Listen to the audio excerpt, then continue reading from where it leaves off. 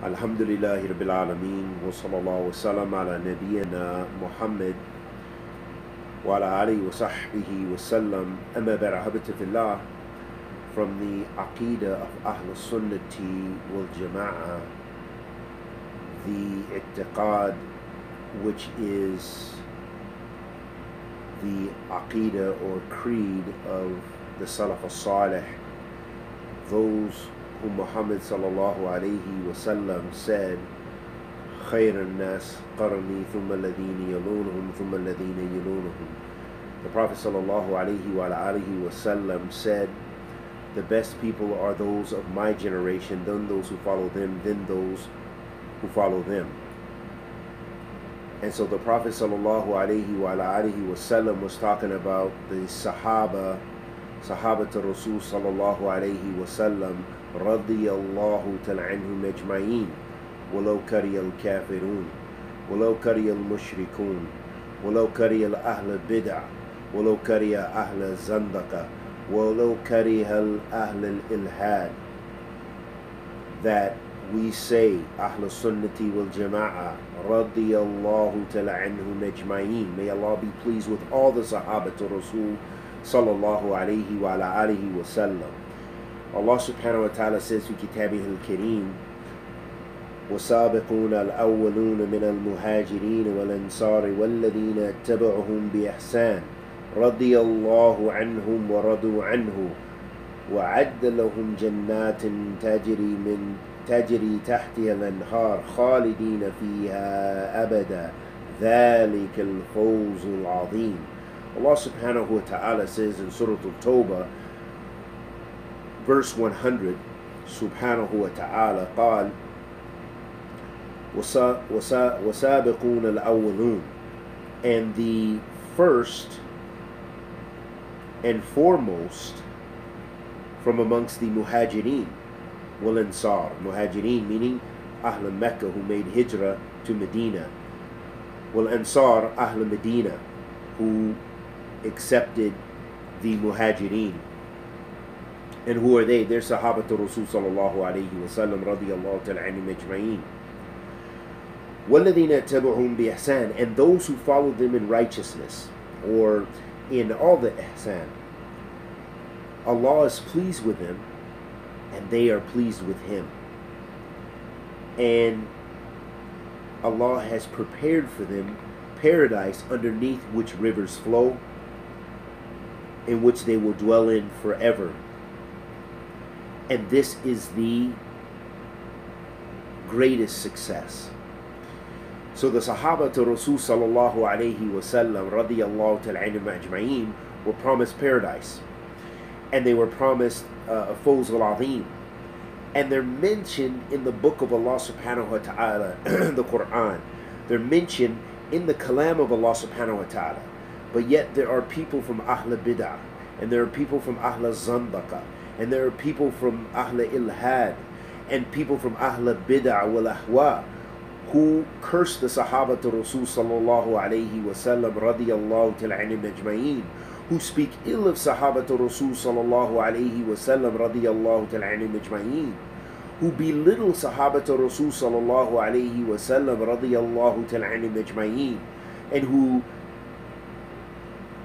debase the Sahaba to Rasul sallallahu alayhi wa sallam, radiyallahu ta'ala anhum ajma'een. And Allah subhanahu wa ta'ala, tabaraka wa ta'ala, praises them in the Quran and says that He subhanahu wa ta'ala is pleased with them, and they are pleased with Him. But yet someone dare claim that they are Muslim and belittle those who Allah subhanahu wa ta'ala loves, those awliya of Allah, Sahaba to Rasul sallallahu alayhi wa sallam, radiyallahu ta'ala anhum ajma'een, who preserve the deen, Allah subhanahu wa ta'ala preserved the deen through them, radiyallahu ta'ala anhum ajma'een. قال سبحانه وتعالى في كتابه الكريم ومن يشاقق الرسول من بعد ما تبين له هدى ويتبع غير سبيل المؤمنين نوله ما تولى ونصله جهنم وَسَاءَتْ مَصِيرًا. Allah subhanahu wa ta'ala says في كتابه الكريم in Surah Al-Nisa, verse 115. Allah subhanahu wa ta'ala says, and whoever differs or disobeys the messenger after guidance has become clear to them,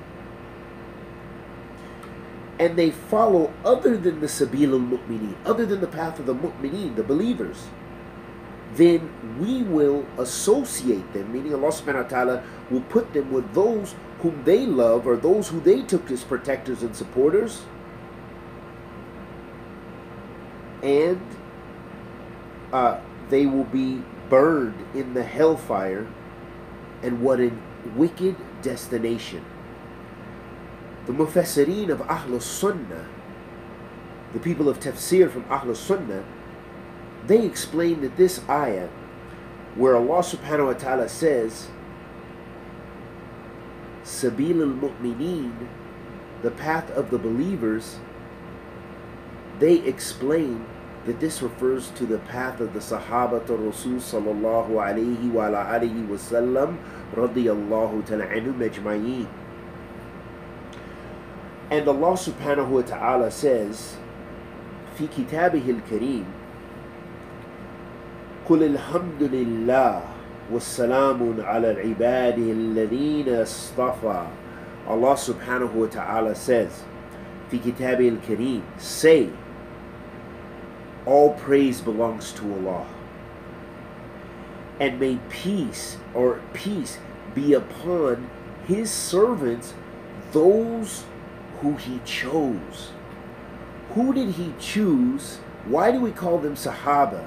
Who had the husna suhbah? Who had the best suhbah, companionship?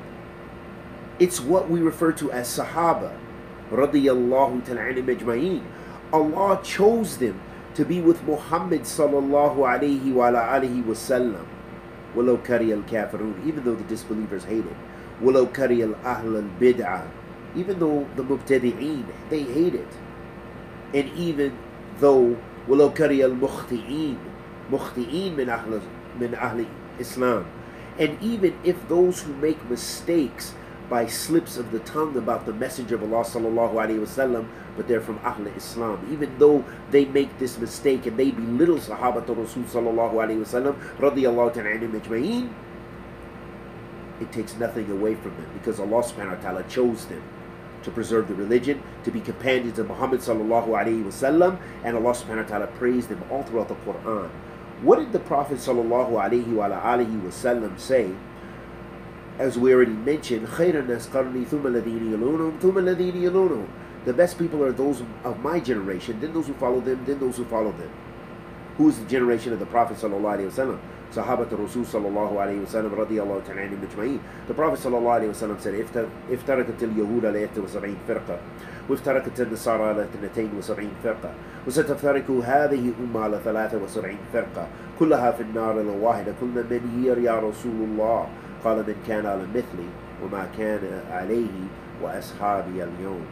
The Prophet sallallahu alaihi wasallam said the Jews would break into 71 sects, and the Christians into 72 sects, and my ummah would break into 73 sects, all of them in the fire except one. They asked, who are they, Ya Rasulullah? He said, those are upon what I'm upon, and my companions, and my companions. Who? The companions. Radiyallahu ta'ala anhum ajma'een. The Prophet alayhi salatu wasalam said, لا تسبوا أصحابي فلو أن أحدكم أنفق مثل أحد ذهبا ما بلغ مد أحدهم ولا نصيفه. The Prophet sallallahu alayhi wasallam said, as is collected in Bukhari and Muslim, sallallahu alayhi wasallam, do not curse my companions, because if any one of you were to spend the amount of gold to as the height of Mount Uhud, or in measurement of the weight of Mount Uhud, it would not even equal to a palm's worth of what my companions did, or even half.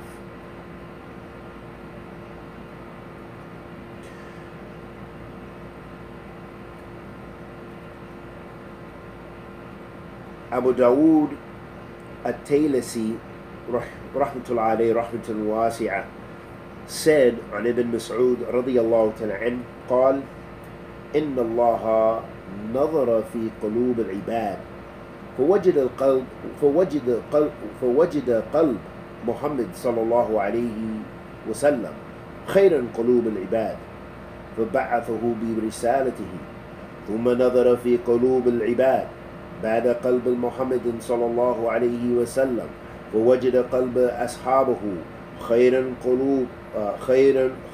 قلوب العباد خير قلوب العباد فاختارهم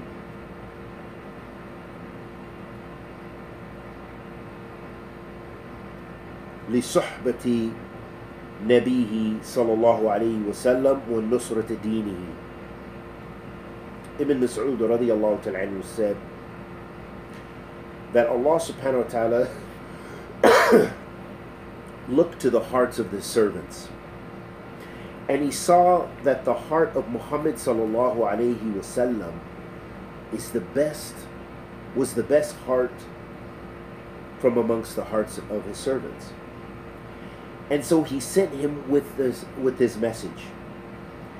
Then he looked to the hearts of the servants after the heart of Muhammad sallallahu alayhi wasallam. Obviously this doesn't include the Anbiya, and this is just talking about the fadl of the Sahabah radiyallahu ta'ala anhum ajma'in. فوجد قلوب أصحابه خيرا قلوب العباد, and he found that the hearts of the companions radiyallahu ta'ala anhum ajma'in was the best hearts from amongst his servants. So he chose them to be companions of his Prophet sallallahu alaihi wasallam to assist his religion. Ibn Mas'ud radiyallahu ta'ala anhu also said, "Man kana muta'assiyan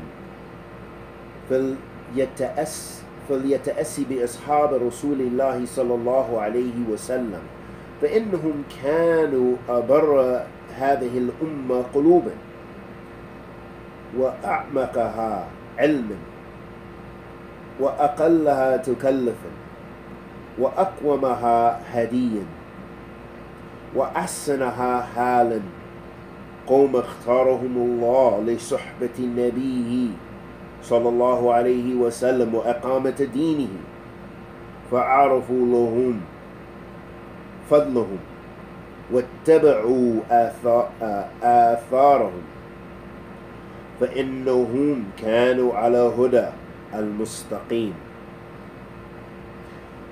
Ibn Mas'ud radiyallahu ta'ala anhu said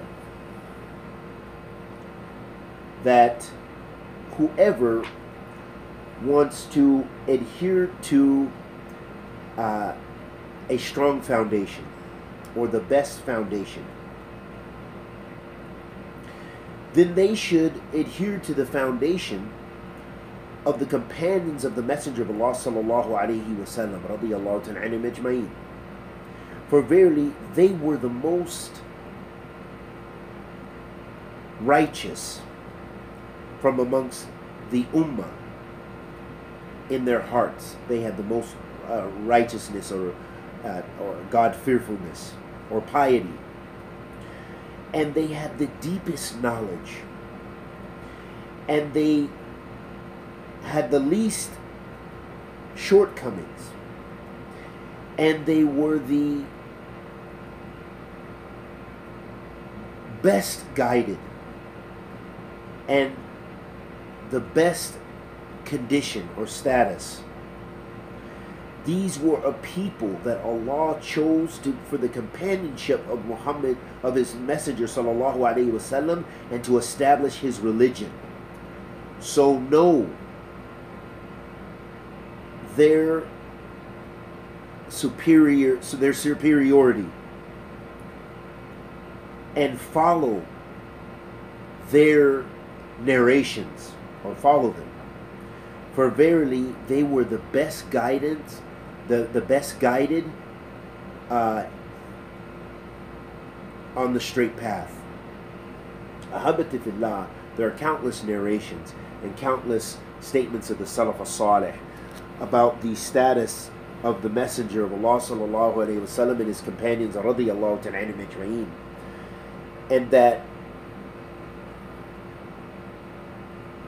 we know many of the people of desires and the sects that went astray, they began by either cursing the companions radiyallahu ta'ala anhum ajma'in, or speaking about the fitna that occurred between them and belittling some of the companions radiyallahu ta'ala anhum ajma'in, and fabricating wicked tales about some of the companions radiyallahu ta'ala anhum ajma'in, and going against the narrations of the Prophet sallallahu alaihi wasallam, who praised his companions radiyallahu ta'ala anhum ajma'in and said, "Do not curse my companions radiyallahu ta'ala anhum ajma'in." And we see that the various groups and sects that attack the companions radiyallahu ta'ala anhum ajma'in, that they all seek to destroy the bridge of Ahl Sunnati wal Jama'ah and the trustworthy handhold of Ahl Sunnah, and that is first and foremost the Book of Allah and the Sunnah of the Messenger of Allah sallallahu alaihi wasallam, and then what the companions radiyallahu ta'ala anhum ajma'in were united upon,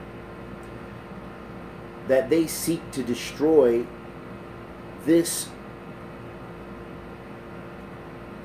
rope or this source of guidance. Because if you destroy the credibility of the companions radiyallahu ta'ala anhum ajma'in, then you can begin to belittle and whittle away at the sunnah. And I know this personally. I know people that I see on a daily basis who argue, and they're from the people of Ahl Kalam, and they are from people who have the effect of the Jahmiyyah and the Mu'tazila in their Aqidah, and they belittle the companions radiyallahu ta'ala anhum ajma'in in order to belittle the sunnah, and that way they can make taqdeem or give preference to their opinions about what the Quran means, and that we don't need the sunnah, or we only need a few ahadith of the sunnah of the Messenger of Allah sallallahu alaihi wasallam, because many of them don't conform to our intellect. And these are the arguments these people have. Wallahu musta'an. And then there's another group that spend their efforts, their night and their days cursing the companions radiyallahu ta'ala anhum ajma'in, cursing them and cursing and making takfir of them, and takfir of our mother Aisha radiyallahu ta'ala anha. And we ask Allah the Almighty to accept our good and forgive our evil, and guide us all to the Sirat al-Mustaqim, and protect us from kufr, shirk and nifaq, and belittle those who belittle the companions radiyallahu ta'ala anhum ajma'in. Wa sallallahu wa sallam ala nabiyyina Muhammad wa ala alihi wa sahbihi wa sallam.